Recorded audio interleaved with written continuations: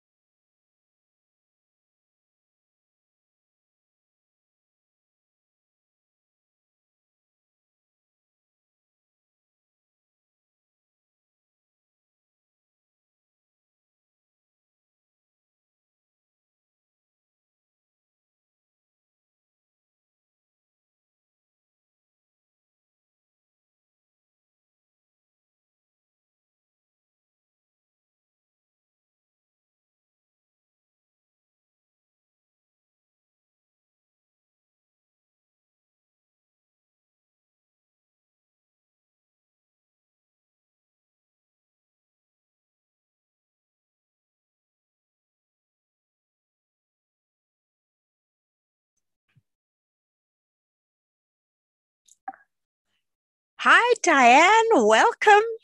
Hello, everybody. Hi, iPhone. Hi, Jan. Hi, Karen. Lovely to have everybody in class. I see you back, Diane. That's awesome to see you. Lovely. And oh, iPhone, can I find out what is your name? Natalie. Hi, Natalie. Lovely to have you in class. If you wish Hi, to speak, hi, lovely to hear from you, Natalie. Where are you from, Natalie? I'm in Charlotte, North Carolina. North Carolina, right? Okay. And Jan, where are you?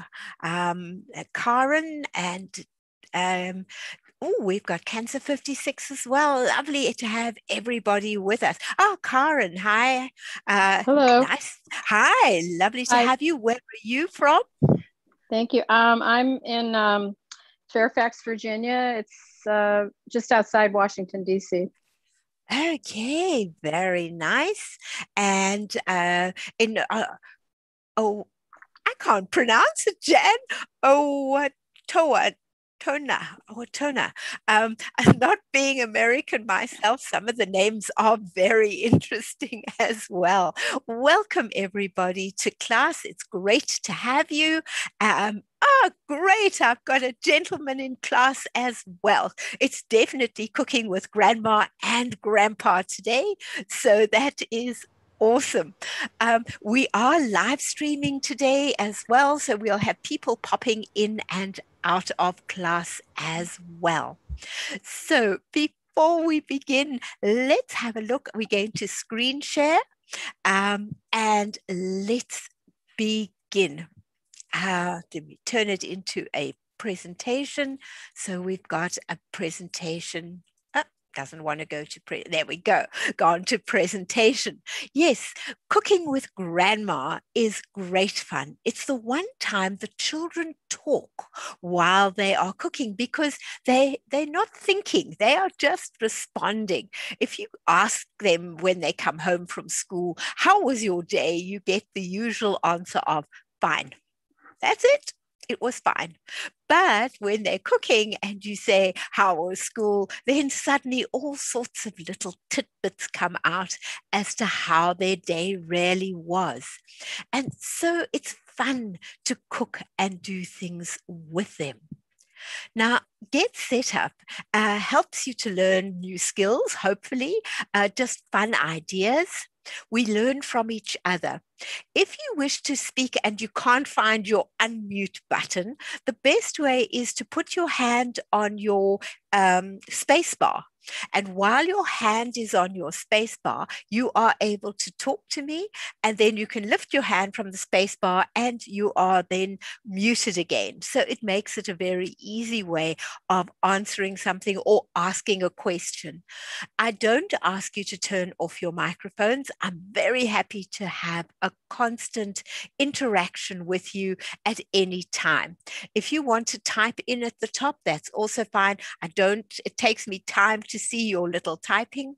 And of course, you've got your hand waves as well that you can put up, which help me to do it as well. If you're joined by live streaming, the best way to participate is to join and register at the class, because then you can participate and get all the handouts afterwards as well. If I mention any products, it's not because we are getting a kickback from it. It's just something I use. Now, a little bit about me. They've asked us to let you know who we are and what we are. I'm Sue Murray. I come from Perth, Australia. I have been here for about 3 years now. Lived in South Africa for 63 years. And so this is still fairly new to me being in Australia. I love it. I'm close to my grandchildren. I help to look after them in the afternoons at times. I now have new grandchildren in South Africa who I now am a virtual grandma to. And all the things that I do in my lessons I can do with my virtual grandchildren. I just get mom or dad to set up the things on the other side, and then we do a Zoom and they are able to talk to me, and we work as if we are a team in the same room. So everything we do works with our grandchildren that are physically with us and our virtual grandchildren, because it's important to stay in contact with them. I have been an educator for 44 years. I still do some teaching. I love imparting knowledge to others and getting others to start thinking for themselves. So that is where my passion lies. I enjoy creating and making things, including puzzles, and have a love of animals. That's why I do my animal series on animals of Australia and animals of Africa. And I thoroughly enjoy being a Get Set Up guide, and I keep changing my presentations because I find new ideas and I try them out, and then they get added to whatever I'm doing. So they are forever on the change. I have only been with Get Set Up since February, so I'm still fairly new at being a Get Set Up guide. Cooking with, these are my two granddaughters here in Australia. They are older than my little ones in Africa. Cooking with grandma must never be stressful for you or for the children. So the simpler the things, the better. If you've got too many ingredients, then they want to touch everything and you're going, no, not yet.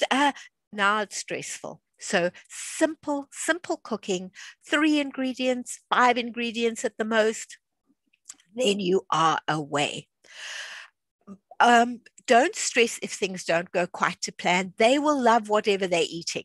No matter whether it tastes right or not, they've made it. Therefore, they'll eat it. They might go, not quite as nice as I thought, or wow, yummy, and you going, I don't think so, but it doesn't matter. They are creating, they are learning. If it burns, it burns. We make another batch. If whatever we are doing, it does work.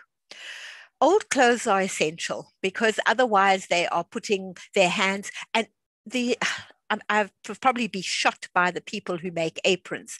Aprons to me are useless. They cover the front very nicely, but what do they do with their hands? They wipe them on their bum. And now they've got flour on the bum or whatever. So what I do is this day they decided they were not going to wear their clothes that I make. I take a dustbin bag, usually a white one. I cut a little hole in the top, put a little slit at the back, so it can fit over the head, 2 holes for the arms, and suddenly they've got an all-over apron. It doesn't matter how dirty it gets. Put it in some soapy water, hang it on the line, it's ready for next time. When it gets tatty, then you can put a new one. Doesn't cost you very much to replace it.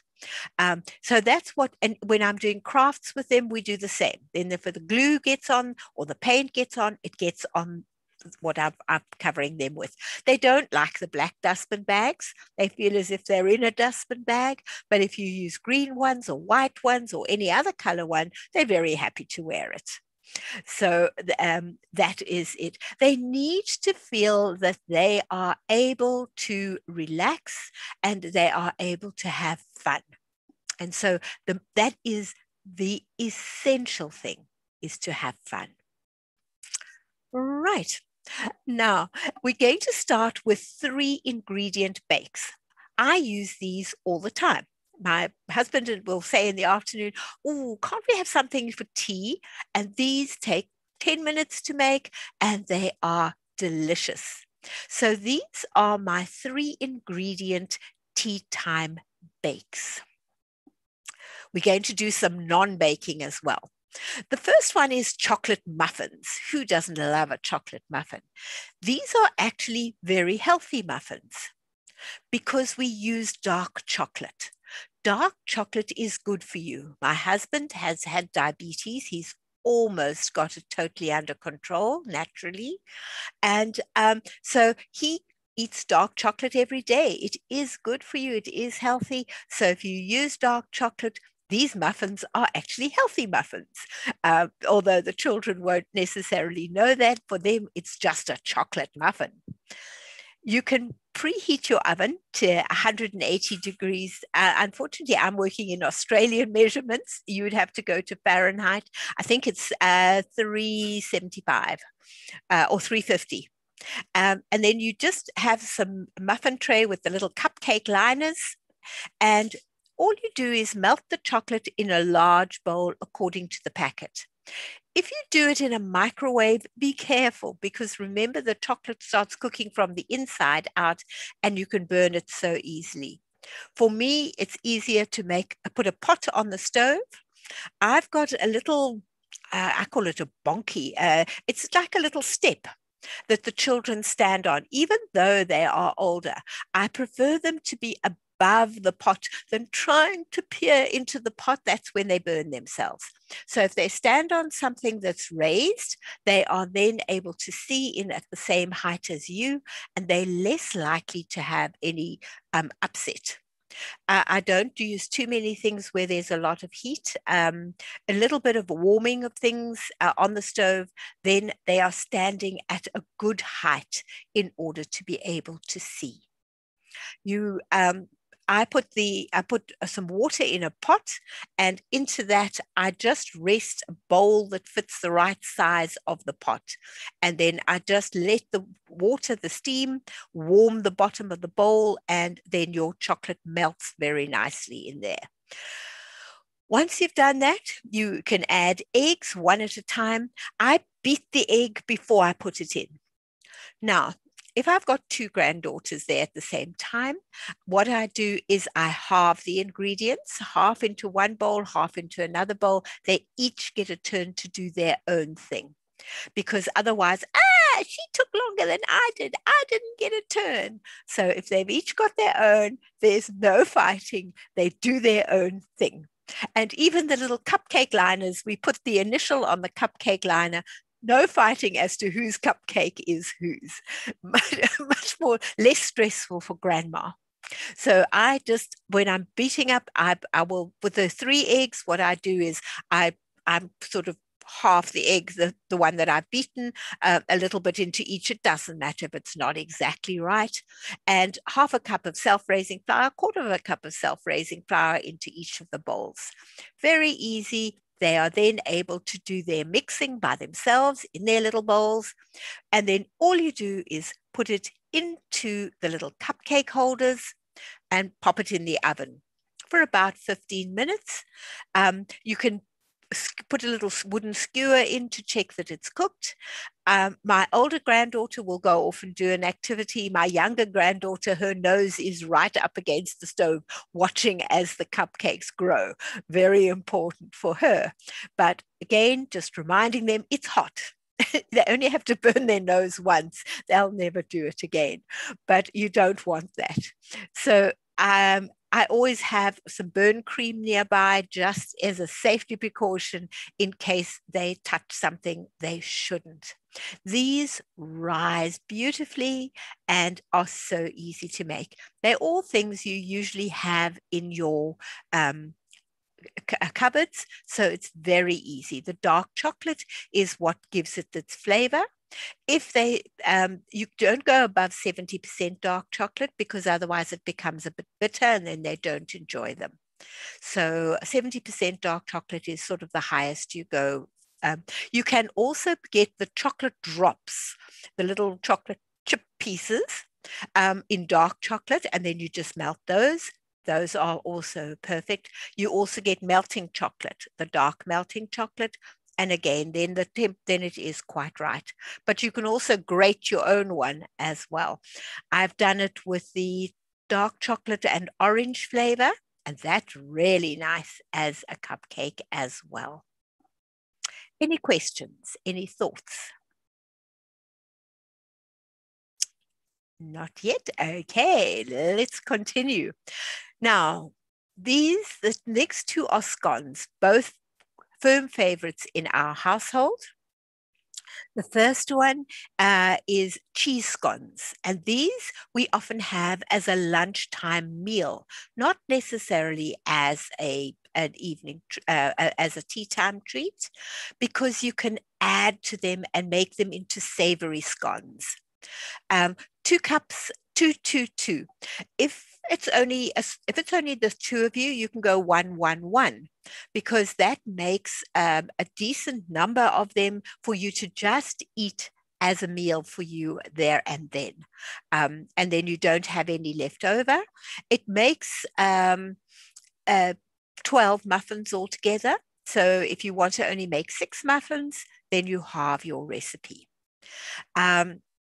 You've got 2 cups of flour, 2 cups of milk, 2 cups of cheese. Very simple. All things you have in your house at any time. Well, usually. You preheat your oven again to 375 or 350, depending on the kind of oven you've got. You grease your muffin trays, and then all you do is put the ingredients in all together. Very, very simple. Your flour, then your milk, and finally your cheese. And surprisingly, the best way to do it is not to mix it with a spoon. It's to mix it with a butter knife. And at first you think that's never going to mix. It mixes very quickly, and it makes it very light and fluffy. I learned that from an elderly lady many years ago. She used to win all the competitions. Her scones were always the lightest, fluffiest scones at the show. And as I got to know her very well, and she said, no, that's my secret. And then when she got older, she said, I've got to pass my secret on. And she gave me the secret was just using the butter knife and sieving the flour more times than once. And when I started doing that, I ended up with these awesome fluffy scones as well. Now, what's nice about these scones is you can add things to it. You can add bacon, you can add ham, you can add leftover mince, you can add corn, you can add sweet potato, you can add zucchini. You can literally add anything that you would like to make it into a savory muffin. And then when it comes out, put a little bit of butter on it and eat it for your lunch. You've then got your vegetables, you've then got your meat, you've got everything in one meal. And my grandchildren really enjoy that when they come home from school. If it doesn't take too long to cook, I often do it before they get home. But if it's an afternoon where they haven't got an activity, then they can make it and eat slightly later and have those. They really enjoy them. School holidays, an ideal time for that. I see there's a chat. Let me just ask. No sugar added, Vivian? No sugar. The chocolate is sweet enough. If they find it's not, I add some stevia to it. I don't use ordinary sugar with the children if I can help it. A little bit of cooking stevia. And but I usually don't, and it actually is sweet enough. It's not a very sweet muffin. My younger granddaughter loves sweet things, so she inevitably adds a little bit of stevia to hers. The other granddaughter likes it just as it is. We eat it just as it is. Right. Any questions to do with these cheese scones? Right, another question coming in.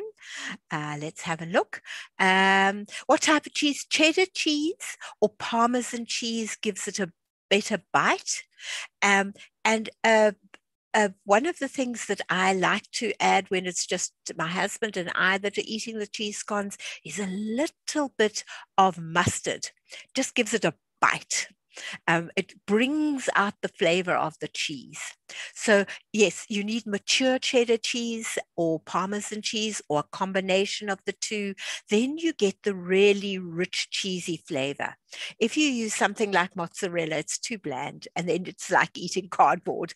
So you do need a nice tasty cheese, one that's got a bite to it. That makes it taste just that much better. Anything else? Any other questions? Right, let's continue.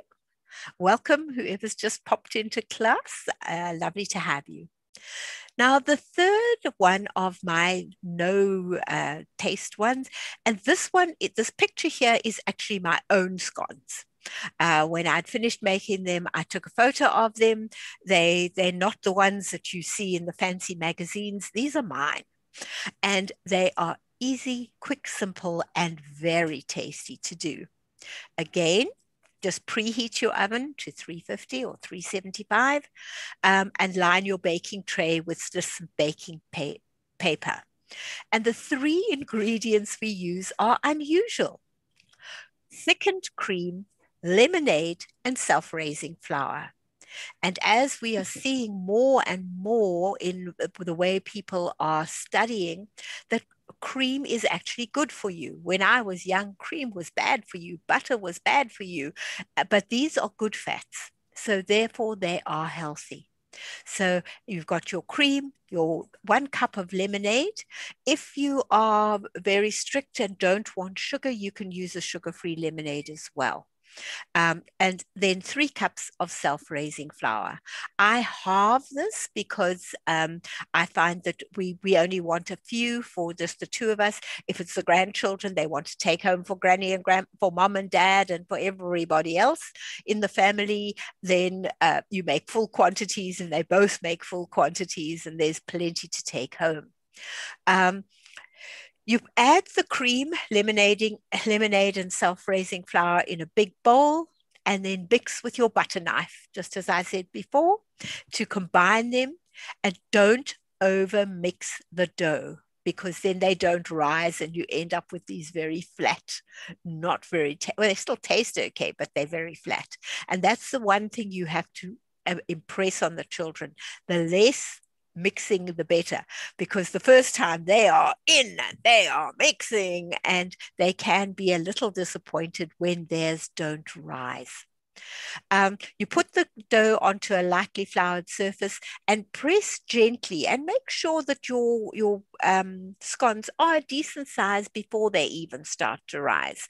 So, and then you can use your different cookie shape cutters to cut your dough. And then put the scones onto the baking tray, and any bits left over, I usually just make into a ball, and I have one funny shaped scone at the end of the little bits and pieces. Then you just cook it in the oven for 10 minutes or until golden brown. All of these recipes I give you at the end in my mail that I send to you afterwards. So they're all there for you to try. These are delicious. I then whip up a little bit of extra cream to pop on top of the jam. I also do them with cream cheese sometimes, and that also tastes really tasty as well. So I then have the scone. It's a sweet scone, and the cream cheese makes an interesting combination taste. But it's up to you as to what, the sky's the limit as to what you put on your scones. Any questions? Are any of you inspired to start making some of these things? They're simple and easy to do. I buy thickened cream at my local supermarket. We've got, you can see there's whipping cream, thickened cream, they're the different types. It's just basically cream. It's when I was younger, it was just called cream. But they call it thickened cream in the supermarket. But if I can't get that, I just buy cream and it works the same. But thickened cream is the one that's in the supermarket. Anybody else? Yeah, I love scones, but I've never really tried making them. But if hi, Grace. They only take 10 minutes, you say? 10 minutes? Yes, 10 minutes and they're ready. Quick, easy to bake and delicious. I love those. I love it, but I just never tried making it. It looks simple. Well, how about making them today or tomorrow for the weekend? A good idea to be able to put together. Excellent. It's 10:30 in the night, so tomorrow. Oh yes, and they're perfect for 2 days. They really are very tasty for 2 days. So after that, if I'm going to make them last longer, I actually freeze them, and then I just warm them slightly in the oven or in the microwave just to get them a little bit warm, and then they are perfect again. But really, these lemon scones, and with it being lemonade, it gives it just a slightly different flavor. I love lemon. Simple ingredients. This is the key when cooking with your grandchildren. Make it simple, make it tasty. That's what they want, and they love cooking day. They really enjoy. We have different days that we do different things. We make crafts, we do making structures, we do all sorts of things. And the neighbors come and join in too. They've discovered that there's rather interesting things being made when the grandchildren come. So I never know how many I'm cooking with or making things with. I just make sure I've got enough, and then we can do it. All right, now these are no bake treats. These treats, you do use the top of the stove, but you do not use the oven at all. Some of them are from when I was young, and I loved them, and my children loved them, and now my grandchildren love them. And so we are going to be making healthy ones, and the one is not so healthy, but grandma is allowed to treat at times. Now, the first one is the marshmallow treats. This is the one that comes from when I was a kid. My mum did it with me. I did it with my boys. My boys do it with the girls as well. My younger son in South Africa doesn't do it very often. He's very strict about what my little grandson eats, but this is one treat he will make with Marlo. He really enjoys it. You just use butter. You can use mini marshmallows, or you can take the big ones and just take a pair of scissors and cut them up into pieces. You just need to wash the scissors afterwards, but it's very easy. So you don't have to find the baby marshmallows. You can certainly do it without. And then Rice Krispie cereal, which the children all love. So the only bad part is the marshmallow that you put in. And then what you do is you melt your butter in a large saucepan over a low heat. Never do it over a high heat, it burns. Low heat, and then you add your marshmallows and keep stirring, and it becomes a sticky kind of gooey. Well, while it's in the bowl, it's fine. And then you add your cereal on top of that and stir it all in. And then you taking that, you then put it into either a very thin baking tray, if you want thin ones, or a thicker container. It's up to you as to how thick you want them. I usually make thin ones because then I can cut them into squares and they're not getting too much sugar at one time. So I make lots of thinner ones rather than a few very thick ones. I suppose they're actually eating exactly the same, but in my mind, it doesn't seem quite so much sugar that they're munching if it's a thin one. And when it's cooling, you then cut it with a sharp knife into squares, and then you've got them, we put them into, I've got grandma's jar, and grandma's jar's always got cookies in it. And the first thing they do as they arrive is, can I have a cookie? Almost before they've said hello. But there's always something nice in the cookie jar for them. That is just something I always do for them. But again, very simple, very easy to make. You can decorate the top of it with vermicelli or anything you want, or just leave it plain. It really doesn't matter as to how you decorate it. But it really does work very well. This is a healthy one, which I put into their lunch snacks when they stay over the night and I take them to school. This is one of their snacks that they get in their school lunches.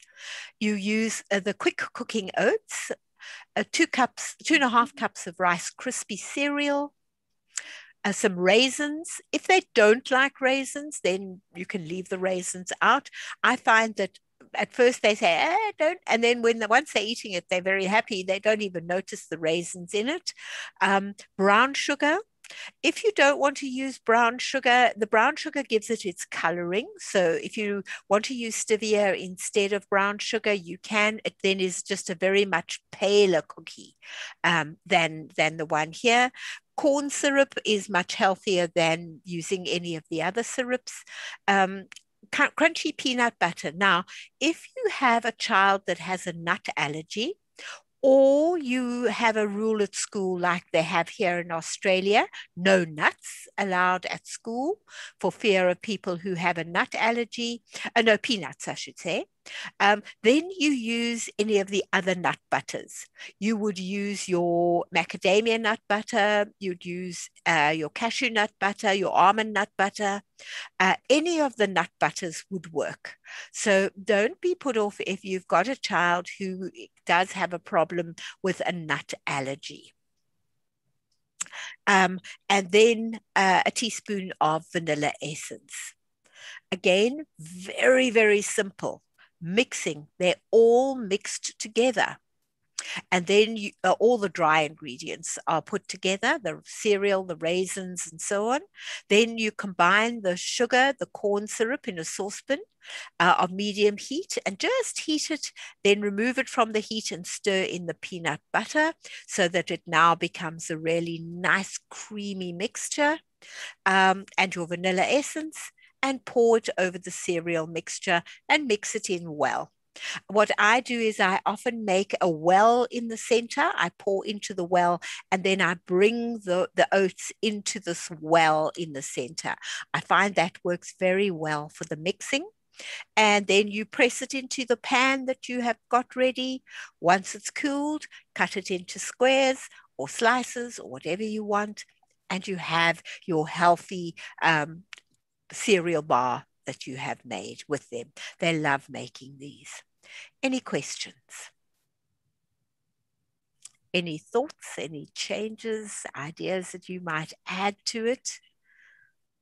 But they work very, very well indeed. Yeah, I was thinking if in like with the raisins, you can probably mix some other dried fruits if they any dried fruit. Dried fruit. I chop up apricots, dried apricots. I put in what are these berries that I've got here? Cranberries, any of the different things that you've got. I munch cranberries when I'm hungry. So you can put anything in. Just you can chop it up small so they're tiny pieces and they're not coming across a whole thing. You can pre-do that before they come. And then they've just got some mixed fruit that is put in. I also don't put in whole nuts. If I'm going to put nuts, I would then crunch them up into small nuts and put those in as well. If I'm not using peanuts, then definitely using other nuts. So I was thinking to make it healthy, I wouldn't use the brown sugar, but or the corn syrup. I would rather use some honey. Yes. That would work. Honey would work, definitely. Yeah. I use stevia when I'm doing it. Sometimes I'll use stevia and honey. Okay. Yep. I didn't even think about saying that because I'm using a recipe that I had. And in Canada, like spring is here, so we will be having maple syrup. Maple syrup is wonderful. Yeah, the pure one, straight from the trees. Yeah. Yeah, I use Canadian maple syrup. And it comes in a glass jar, and it's a bit more than the other syrups, but it's just so much better and pure. Yeah, we very much, my husband and I are very much into organic. That's very much our thing, is to try and find as much organic as we can. It is getting much bigger, the organic market here, and in the supermarkets there's a lot more organic things than there were before. But if we can, that's our first choice is organic. Yeah. Right. Now, this one is kind of the naughty one, although not really, because I use stevia instead of white sugar, butter, milk, unsweetened cocoa powder, oats and vanilla essence. So although it looks like it is really, really going to be a naughty treat, if you've used stevia or you've used erythritol, or there's quite a few natural ones that are out, you can use those. They will then, they are very good and healthy. All you do is place your foil on your cookie sheet. You combine your sugar, butter, milk, and cocoa in a saucepan. Cook it over a medium heat, stirring continuously so that it doesn't burn. And then it comes to a rolling boil, a very gentle boil. You don't want a bubbling boil that is popping up and down. Take it from the heat and cool it for a few minutes, then add everything else in, and then put the mixture in drops onto your baking tray. Now, as it goes on and flattens, that I let it cool to a certain extent. And if they want shapes, they then cut the shapes out and they eat all the little bits that were around the shapes, because now you've got lots of little bits around the shapes. I put, if they're not there and I'm making this, I put all the little bits into a separate jar and they can go and take a little treaty bit when they feel like it. Or they've got the whole shapes. They can make butterflies, flowers, all sorts of shapes you can cut it into. Christmas time, you can cut it into Christmas trees. You can certainly go to town with a lot of different things. And then you've got a really interesting treat for them to eat. Any queries, questions? Well, we're having Easter soon, so Easter should be. Make it into Easter eggs. Make that shape into Easter eggs. Make Like, them oval. They look Make like them oval. bunnies. They look like Bunnies. Easter bunnies. Yeah. Yeah, make bunnies, make eggs, bunnies, all those sort of things for next week. Yes, you could have an array of things made for them. Now, icing treats, again, you can get the non-sugar icing sugar. Well, the non-processed sugar ones. And they work very well as well. Again, I often use stevia. It works just as well. I make my icing sugar, and then you can set them different themes. You could say, today we're making animals, and they have their biscuit and they make animal shapes. And animal faces, or we making monsters, or we making, and the older children, you can set them a more difficult task. They would obviously make things like the koalas and so on, while the younger ones would maybe make something that could be anything. If you're not sure what the animal is and they ask you about their animal, ask them questions back. Don't guess the animal. Say to them, what sound does your animal make? Where do I find your animal? So you pretend you're learning, but meantime, you're finding out what the animal is that they have made. And then you can say, oh, wow, what a wonderful cow, or what a wonderful dog, or what a wonderful chicken, or whatever. But you are then not offending them at all. You have found out, because if you say, oh, I like your dog, and they look at you and they go, that's a pig. Now you've got a bit of a problem because you've misnamed their animal. So the easy way is to ask. To make your icing sugar animals, all you need is some biscuits, some mixed sweets. There are plenty of the sugar-free sweets you can get, or if you're having an indulgent day, any sweets. And then they can make insects, animals, people. You can set a different theme and set the number of biscuits they're going to ice. They're only icing 3 biscuits, or they're only icing 4 biscuits. So you actually set the number. You can, when I was a child, at birthday parties, an ice cream cone on a biscuit was always the best take home. All you do is take your biscuit, put your cone on, cut your cone or in half, or just slice a piece off your top from your bottom, put the bottom onto your biscuit with a little bit of icing sugar, put a marshmallow as the face. You can then put the eyes and the mouth on it, and then the top is the hat of the clown. Inside, you can put Smarties, you could put whatever you want to put inside. So when they open, you could even put a little gift, little toy or something as the take home from a party. And then when they open it, they've got this surprise inside. It's not just a cone with icing on it. So that makes for a fun idea as well. Anybody got any other ideas? Not? Okay. Right. Now we're going to the healthy fun. Fruity ideas.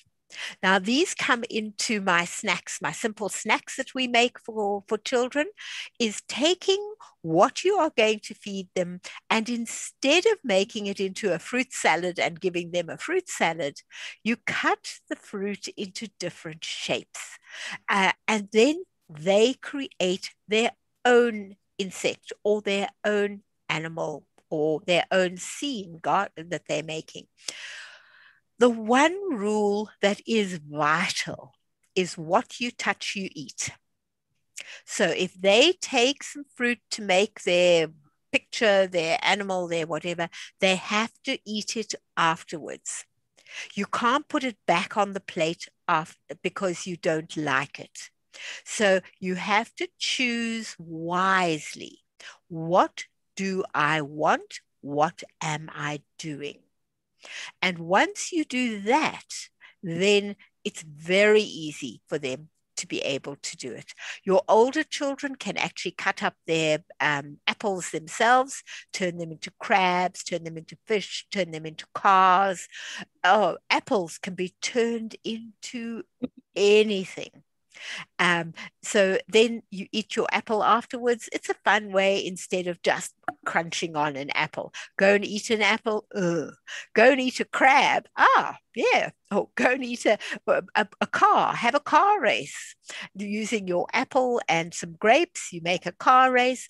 You race your car to the end and you eat your car. So there are fun ways of doing things and having some fun with your fruit. But what you take, you have to eat. And that is a rule that has stayed in my classroom when I was teaching, and it stayed in my home when my kids were small. The same goes for my grandchildren. What you touch, you eat. But you can really make your fruit into wonderful things instead of just a fruit salad. And so then they make butterflies, they make flowers, they make dragonflies, they make all sorts of things to go with it. You can use for your feelers, you can, if you haven't got any fruit or something that can do it, use pipe cleaners. Take some pipe cleaners. They can always be washed and reused, and you can turn those into the feelers or whatever you want with your animals that you're doing. You can also use Google Eyes. They also work very well. They can put those on with a little bit of mayonnaise, or you can use any food ingredient to stick your Google Eyes on. Just don't eat them. They don't taste very nice. The one that's done with bananas is just turning a banana into a more interesting arrangement. And that is to take your banana, use a nut butter on your banana, and then put a different fruit. You can put a variety of fruits or just one. And then you can actually share your piece of banana with others. So everybody gets to taste the other one's topping for the banana. And so that is also a nice way for them to be able to taste a variety. Oh, I do like the strawberries, but I don't really like the blackberries. They didn't taste that nice. Or the raspberries, or whatever you have chosen. So they can then be discerning about the flavor that comes through. One thing to be important is it's a very, very thin layer of your nut butter that you put on, because otherwise that overpowers the flavor. but any nut butter and banana always tastes really nice. So then the sky's the limit again as to what you put on top of it.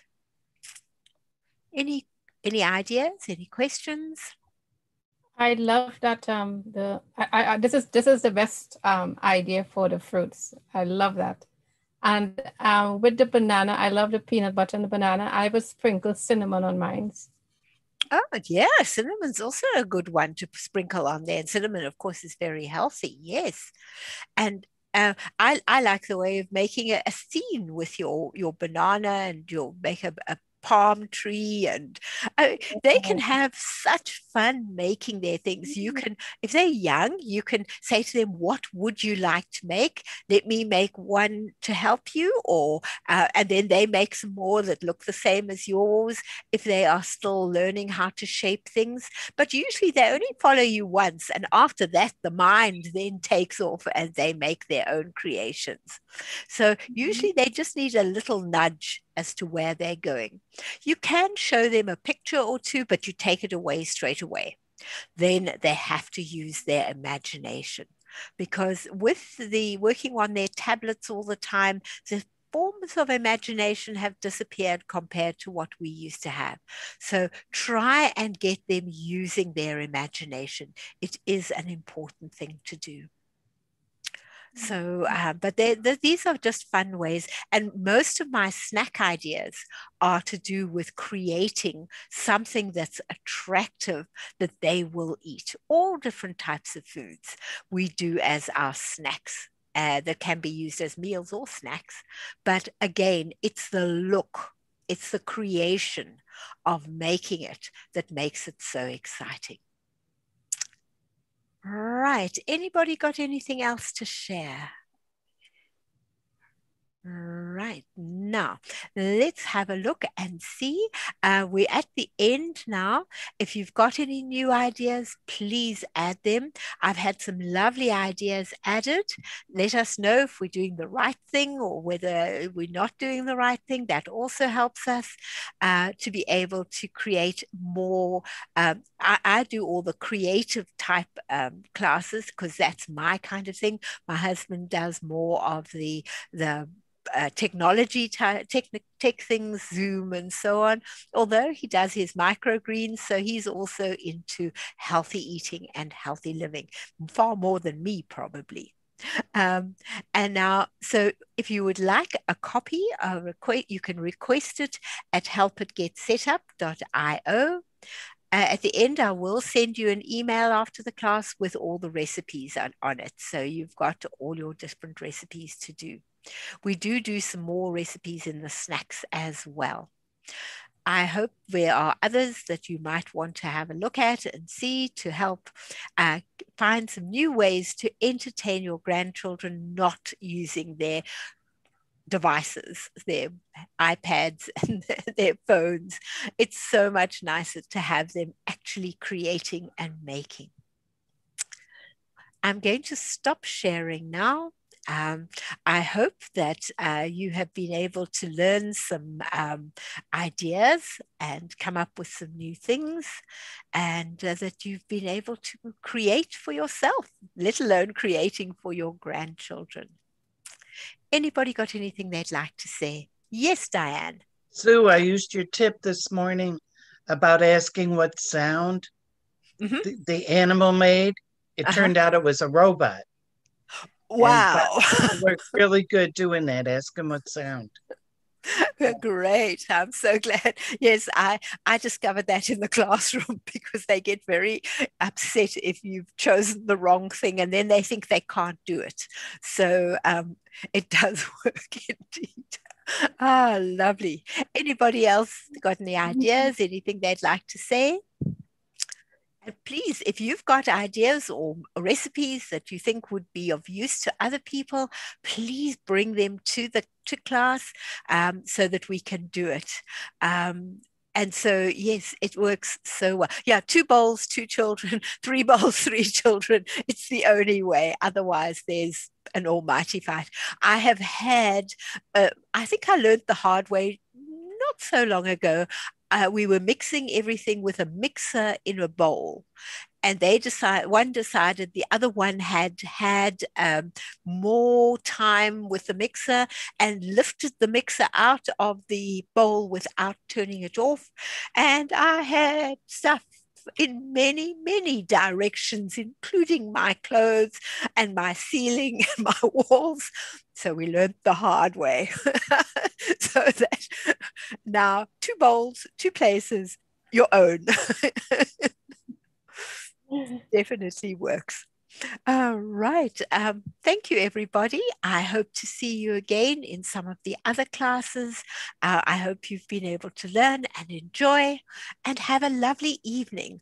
I am now heading into getting myself ready to do, I'm doing simple moving toys in an hour's time, things that move, and those are awesome because anything that moves is great. You make something and it doesn't move, it sits.